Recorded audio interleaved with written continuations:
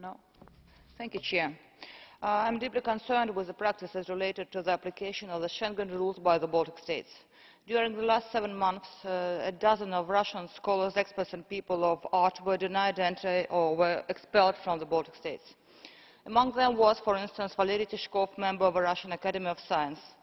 His case is very curious. While in Russia he has previously been harassed for his political and academic views. Baltic intolerance towards criticism by experts and scholars sent a very bad signal to the Kremlin. Bad practices of the Baltic states may shed some light on the reasons behind the so-called Russian blacklist. National authorities are provided with wide discretion to decide entry to their territory and to the territory of the Schengen zone.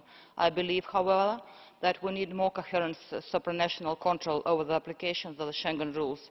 Such applications shall not compromise the democratic image of the Union. Thank you.